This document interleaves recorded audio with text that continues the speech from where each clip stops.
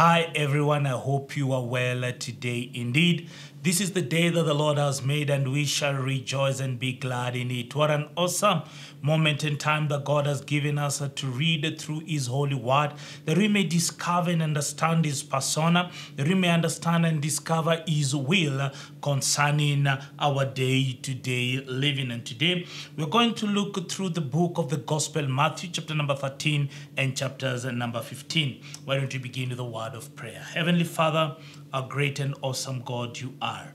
Our hearts are elevated, our hearts are excited, our hearts are open to receive from you today. We are so happy, just King of Glory, to have this moment and opportunity to read through your word, through the person of your disciple, Matthew, as he writes and speaks to us in chapters 13 and chapters 15 of his literature. And so, King of Glory, as we pray, let your word come forth alive in us. Continue to instruct us concerning your ways. The King of Glory, we may understand your will, your purpose, and your agenda in our day-to-day living for God. We want to live such lives that bring glory and honor to your holy name. In Jesus' name we do trust, pray, and believe. Amen. Chapter number 13, verses 1, the Bible says, "On the same day, Jesus went out of the house and sat by the sea, and great multitudes were gathered together to him, so that he got into a boat and sat, and the whole multitude stood on the shore. Then he spoke many things to them in parables, saying, Behold, a sower went out to sow, and as he sowed, some seed fell on the wayside, and the birds came and devoured them. Some fell on stony places where they did not have much earth, and immediately sprang up because they had no depth of earth. No depth of earth. But when the sun was up, they were scorched, and because they had no root, they withered away, and some fell among thorns. And the thorns sprang up and choked them. But others fell on good grounds and yielded a crop, some 100, some 60, some 30. He also, he who has ears to hear, let him hear. And his disciples came and said to him, Why do you speak to them in parables? So they understood that Jesus Christ spoke to others in parables, but not to them. He answered and said to them, Because it has been given to you to know the mysteries of the kingdom of heaven. That it has been given to you and not to them, to understand the kingdom, the things of the kingdom of heaven. But not to them. It has not been given. For whoever has, to him more will be given. To whoever has the desire to know the kingdom of God, to more will be given. To whoever desires to receive the knowledge and understanding of the kingdom of heaven will be given more, will be given. And he will have abundance. But whoever does not have, even what he has will be taken away from him. Therefore, I speak to them in parables, because seeing they do not see, and hearing they do not hear, nor do they understand, he says. And in them the prophecy of Isaiah is fulfilled, which says, Hearing you will hear and shall not understand. Meaning, you may have the ability to hear, but lack the ability to comprehend or to understand. And seeing you will see and not perceive. Why? Because they have intentionally done what? The hearts of these people have intentionally grown dull. They are no longer excited with the word that comes forth. The ears are hard of hearing, and the eyes have closed, lest they should see their ears, lest they should see with their ears, with their eyes, and hear with their ears, lest they should understand with their hearts and turn, so that I should do what? Heal them. He says, this is what? They have made a conspiracy, a conscious decision to hear but not understand, to see but not perceive. Lest they do so, lest they hear and understand, or see and perceive, lest I bring healing. Which is the healing here Christ is talking about? The healing from sin, the healing from a sinful lifestyle. But blessed are your eyes, for they see, and your ears, for they hear. I pray that all of us can become like that. Blessed are you when your eyes can literally see what the word of God is saying concerning your life, the transformation that God wants to bring, that you can perceive it through your spiritual eyes, through your inner man. The Bible says that your spirit is the candle of the Lord. It is your spirit that God communicates to, the ability to perceive what God is saying and see the essence that lies therefore in his word that can bring transformation in your life. For assuredly I say to you, verse 17, that many prophets and righteous men desired to see what you see and did not see it, and to hear what you hear and did not hear it. Verse 18, therefore, hear the parable of the sower.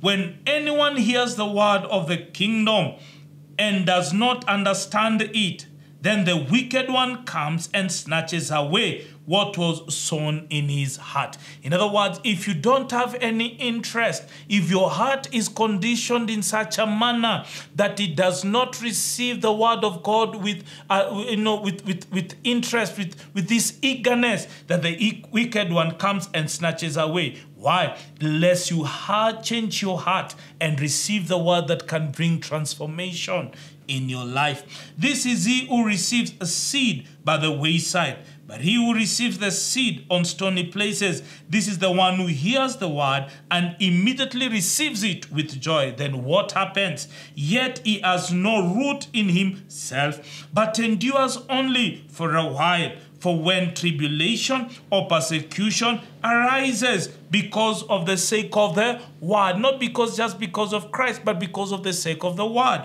what happens? He immediately stumbles. Now, he says the second group of people is this. They receive the word of God with gladness every Sunday, every day, even through the Bible marathon. You receive the word of God. You are happy. You are joyful that finally God has spoken to you. But you don't meditate upon this word. You don't let it find a resting place in your heart. So what happens when persecution comes? For the sake of that word, because every word you receive must be done what? Must be tasted. So when the word is being tested, you let it go. Now, verses 22, he who receives a seed among the thorns is he who hears the word and cares of this world, the deceitfulness of what? Of riches. Choke the word and he becomes unfruitful. So this person, like the second one, receives the word of God with joy. It finds a resting place. But the cares of this world, the deceit of riches, the pursuit of wealth, the pursuit of honor, the pursuit of the trends of the world, they choke the word and make it unfruitful. Now these two is the example of the current believers, because the greatest percentage lies here.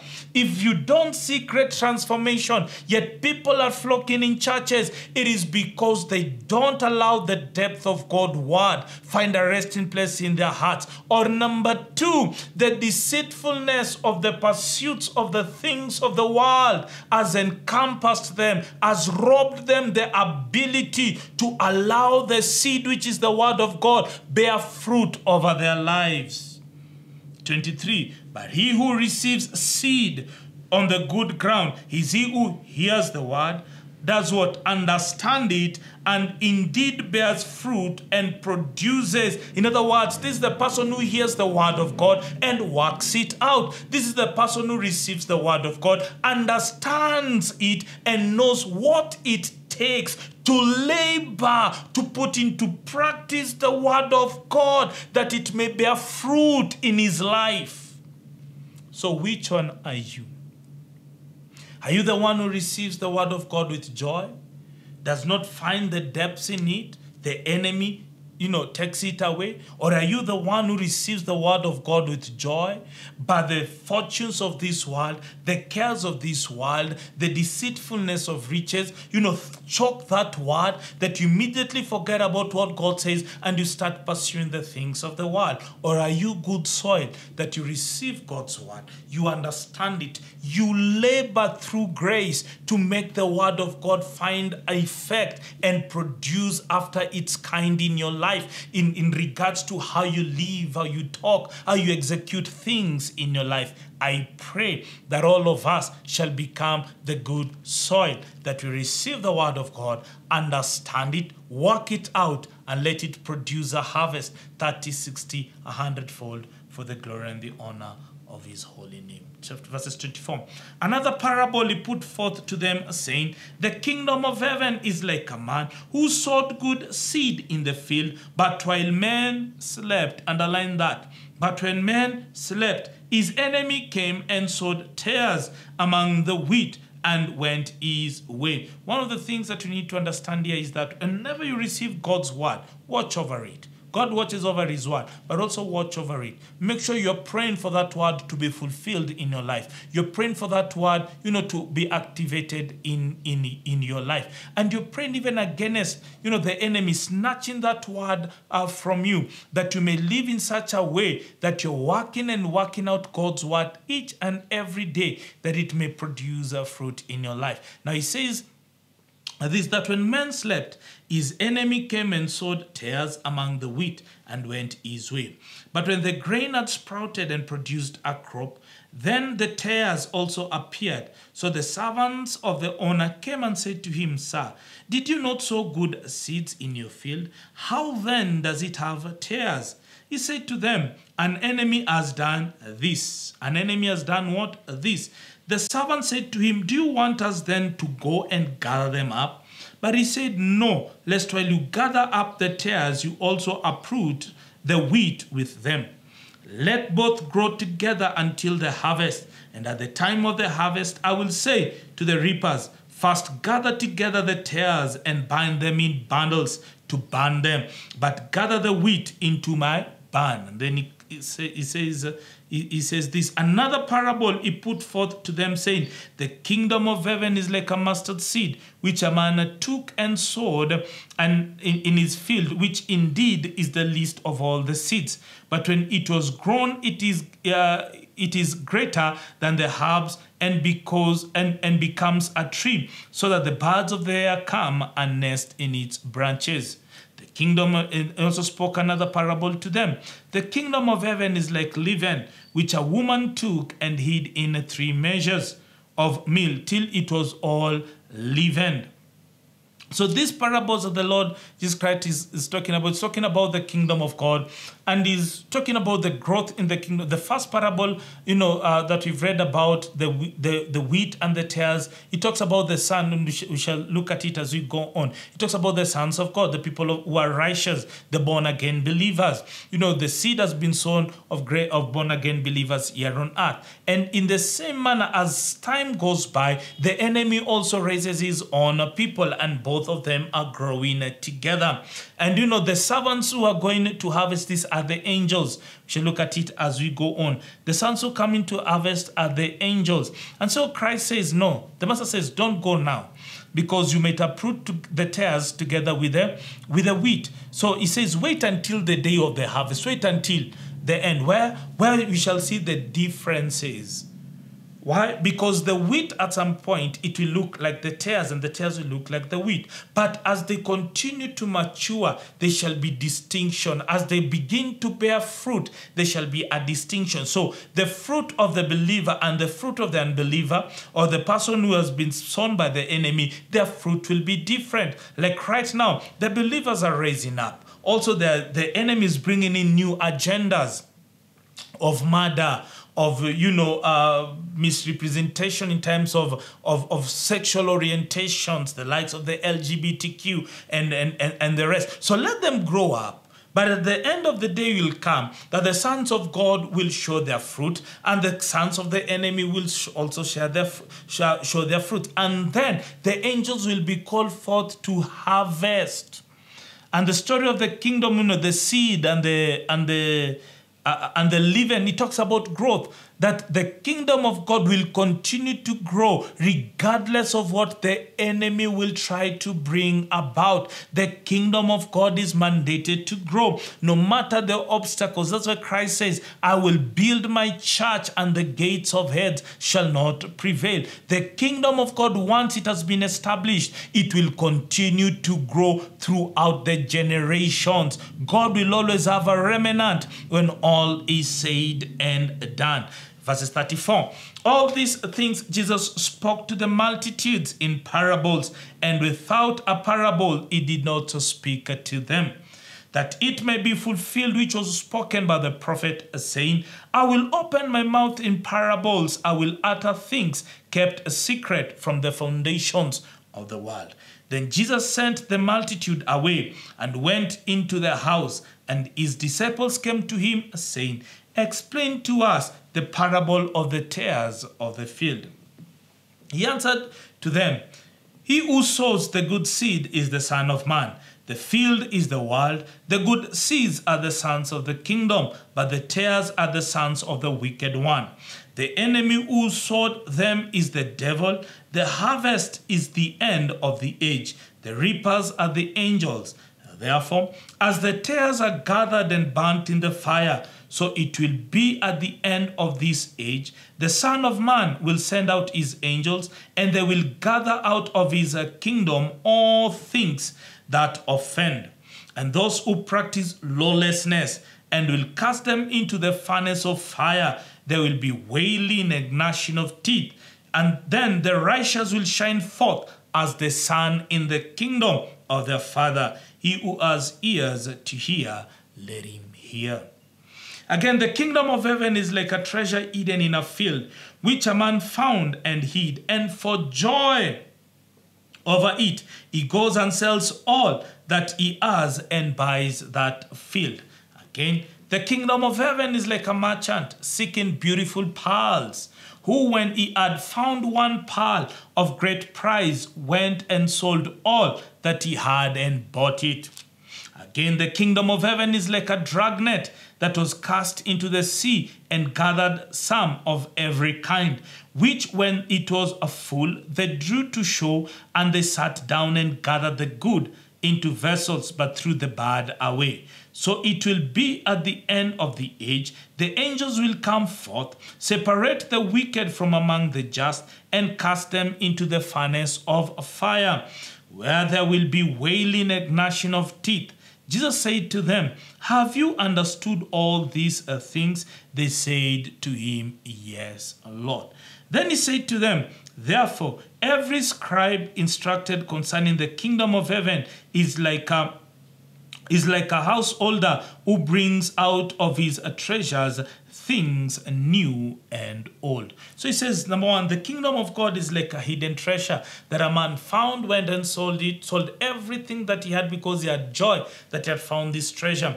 Meaning that no matter what cost it takes for you to get the kingdom of God, get it.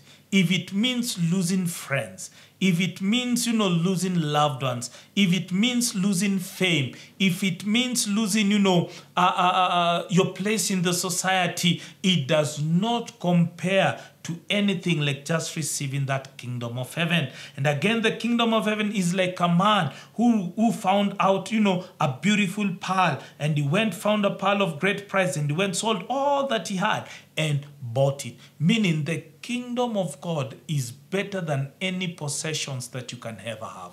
Why? Because it stretches beyond your current life here on earth to the life beyond. So Christ is saying you cannot compare getting the kingdom of God to any valuable thing in this world. And when all is said and done, the wicked, will be thrown away into hellfire. And those who are righteous will again continue living with their heavenly Father.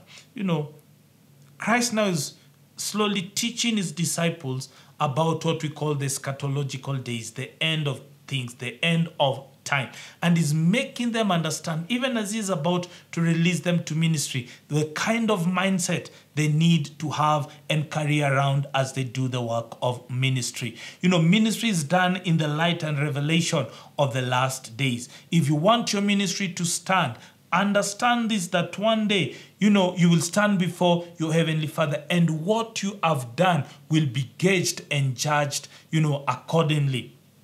You know, when all is said and done. So Christ wants these people, as they continue to do ministry, to have the end in mind, so that they may do a ministry that they understand very well. It shall be judged before the living God. Verses 53.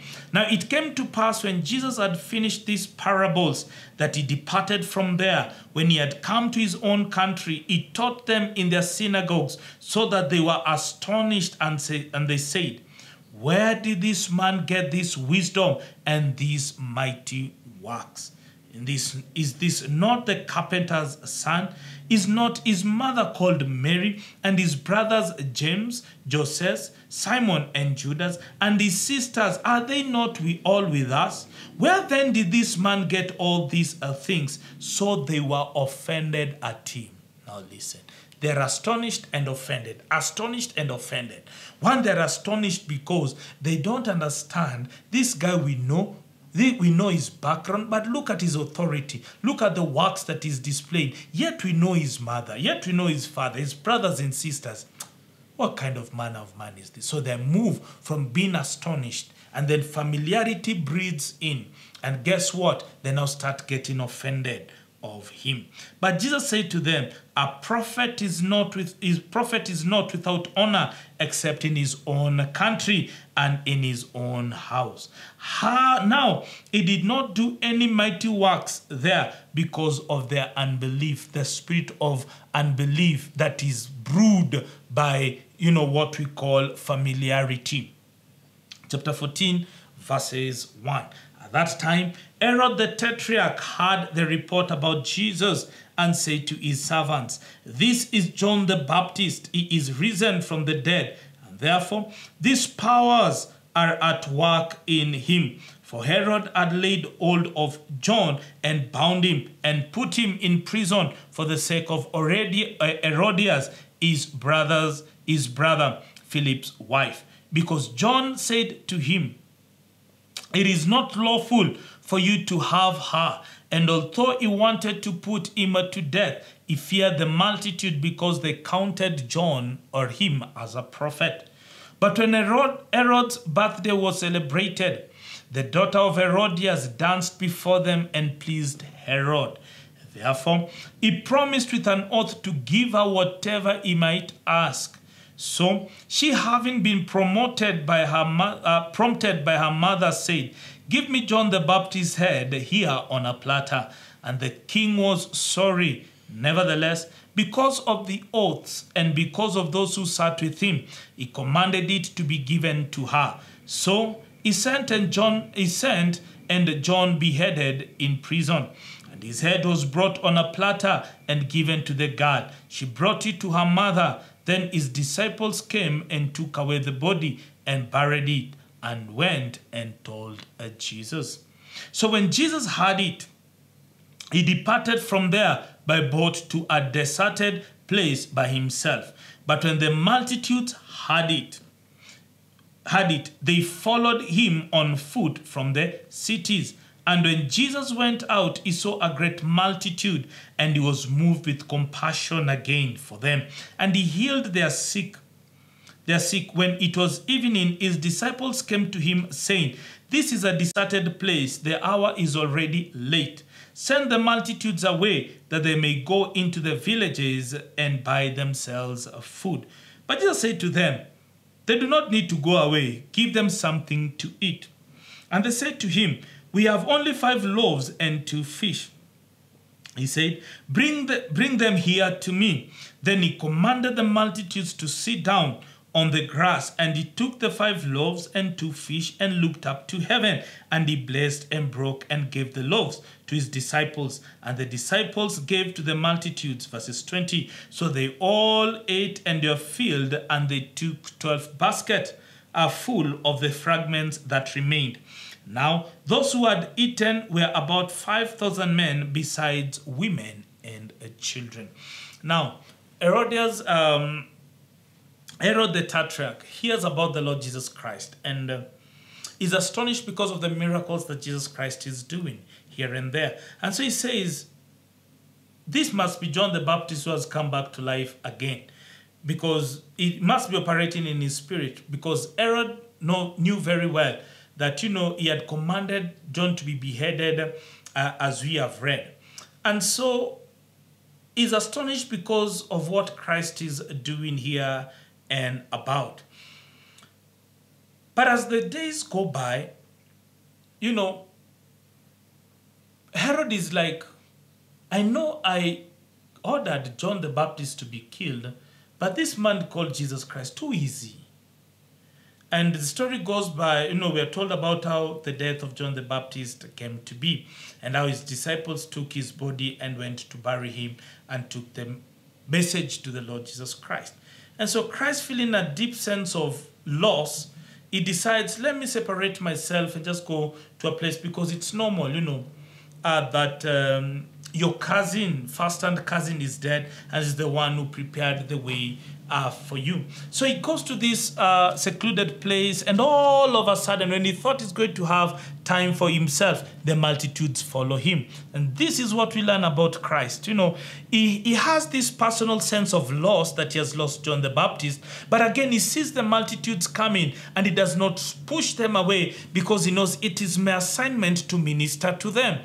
And every man of God, there are moments that you'll be called upon to forsake your personal, things, and even though they need to be taken care of, and begin to focus on the assignment that God has given you. It has happened to me severally in several ways. More so when I lost my biological father. God wants you to work and to do his work. And there are moments that we'll have to put down that sense of remorse, that sense of pain, that sense of loss, and focus on what God wants you to do. And so from there we see that Christ, responded to this multitude. He healed the sick and he continued to minister to them until the evening comes and the disciples tell him, oh Lord, let these people just go, because they've been with us here for long and you don't have anything to feed them. And Christ multiplies the bread and the fish and he feeds them. And what happens next in verses 20 is that they take 12 basketfuls full of the leftovers. And we understand that in the ministry of Christ, there was no wastage. Christ practiced actually what we called frugality.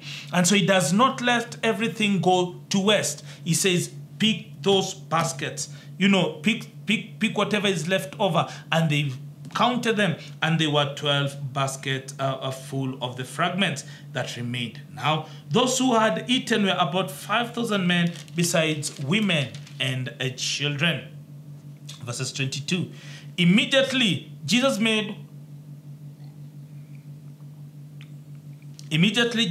his disciples get into the boat and go before him to the other side, while he sent the multitudes away. And when he had sent the multitudes away, he went up on the mountain by himself to do what? To pray. Now when evening came, he was alone there. But the boat was in the middle of the sea, tossed by the waves of the wind, for the wind was contrary. So here we see that Christ, after ministering to the people, he sends the people away. He sends his disciples on a boat, and he goes to a secluded place to pray. Why? Because ministry demands constant union with the one who sent you. Christ did not want just to do ministry, for the sake of doing ministry. He wanted to be acquainted with the one that sent him. And that's why prayer is so important.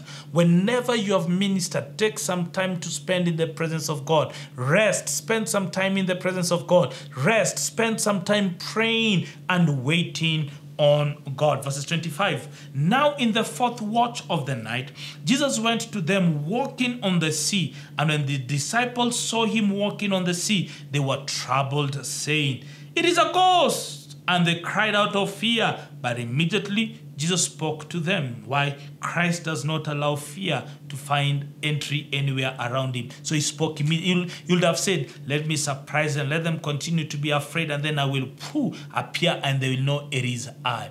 He said, the Bible says, immediately Jesus spoke to them saying, be of good cheer, it is I, do not be afraid. Christ did not tolerate any sense of fear to be amongst his disciples. And Peter answered him and said, Lord, if it is you, command me to come to you on the water. So he said, come. And when Peter had come down of the boat, he walked on the water to go to Jesus.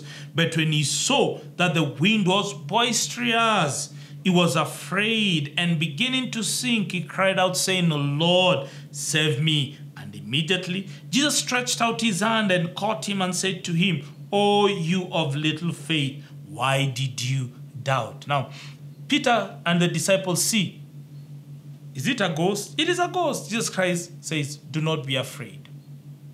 Peter says, Lord, is it you? Yeah. Then bid me to come. He says, come. He receives that word. Then one of the disciples will have taken it. But Peter says, let me come. If it is you, bid me to come. Christ says, come. And he begins to walk on what he experiences, the miracle of floating where he would have sunk. But as he walks, it notices that there is a boisterous wind. So his focus ceases to be on Christ and the word that he said, come, and he begins to focus on the boisterous wind or the wind that is coming against him. So what happens when the focus of Peter shifts from what Christ says and from Christ himself? He begins to seek, and then something interesting happens. He cries out to the Lord, says, Lord, save me. And the Bible says, verses 1, that immediately Jesus stretched out his hand and caught him and said to him, O ye of little faith, anyone who calls upon the name of the Lord shall be saved. Immediately, he says, when he cried, Christ responded to him. May your prayers be heard today. When you're going through what you're going through today, perhaps God spoke to you something concerning your life, your business, your marriage, your family, your destiny, and it seems as if the circumstances around you are drowning you. It seems as if what God said to you will not come to accomplishment. I want to urge you, call unto him. Call unto him, he hears, and he will save you. And when they went down to the boat, guess what? The wind ceased.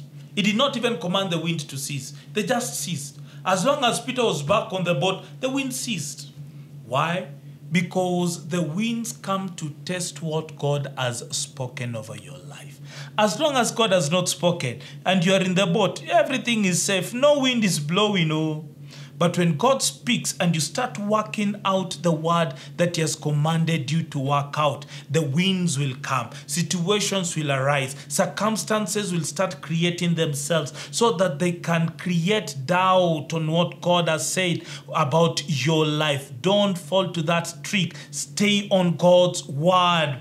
That's why prayer is important. Whenever God has spoken something to you, bake it in prayer. Bake it in prayer, bake it in prayer, bake it in prayer, that you may not notice the winds that are blowing near you. 33. Then those who were in the boat came and worshipped him, saying, Truly you are the Son of God. Verses 34. When they had crossed over, they came to the land of Gennesaret. And when the men of that place recognized him, Christ Jesus, they sent out into all that surrounding region and brought to him all who were sick and just begged Christ. What did they beg Christ? They begged him that they might only touch the hem of his garment, and as many as touched it, they were made perfectly well. You know, is it yesterday, the day before yesterday, when we read about the woman with the issue of blood? Yeah, that's Matthew chapter 9, verses 20. When we read about the woman with the issue of blood, you see, the Bible gives us such an account about this woman with the issue of blood because her story, number one, was unique. And then the conversation of faith that she had between herself. That's what makes her unique. But when we read verses 33 to verses 36, we discover she's not the only one who touched the hem of the Lord Jesus Christ and got healed. The hem of the garment of the Lord Jesus Christ and got healed. There were many here in Gennesaret. Many were brought, and they were just requested just to touch the hem, just touch the hem of the garment, and they got healed. What makes the woman of the issue of blood, so outstanding is that the conversation she had, it was a conversation of faith between herself and her situation. And the fact that Christ noticed her, Christ noticed that somebody had touched him, and that power had, oozed from him. When you come to read the story from a different perspective in the coming days, you shall see it. The conversation that she had. And she's the first one who told herself, if I can only touch the hem of his garment. Then the others here, they discovered that there is a woman who did something unique out of a move of faith, and she received a healing. And so they bring these people who are sick that they may just touch the hem of the garment of Christ. And when they did that, many of them received their healing. Right now you don't have the hem of the garment to touch, but you still have got faith. Are you sick in your body? I call you. May you respond in faith. Let the Lord Jesus Christ, who bore your iniquities, who died on the cross, who was stripped naked, who was given stripes on his back, that you may be healed, is still the same one. And all you need to do is to touch the hem of his garment, not physically, but through the works of faith. The hem of his garment right now is his word. Trust in what he says, that God wants you well, and respond to him in faith, and you shall be healed as well as these people who are healed. May you receive your healing today as you respond in faith in the name of Jesus Christ. And may you walk in testimony as you rebuke that sickness, that disease that is in your life. May you receive healing, and may you have a testimony. May you receive healing from that blood pressure. May you receive healing from that diabetes. May you receive healing from that cancer. May you receive healing from that back pain. May you receive healing from that toothache. May you receive healing from that stomachache. May you receive healing from that broken bone in your body today. May you receive healing from that tumor in the name of Jesus Christ. All you need is just faith in him, and it shall be well with you in the name of Jesus Christ. We've come to the end of our reading today. Tomorrow we are looking at the book of Matthew chapter number 15 all through to chapters number 17. Read in advance and let the Lord speak over your life. See you tomorrow. Shalom.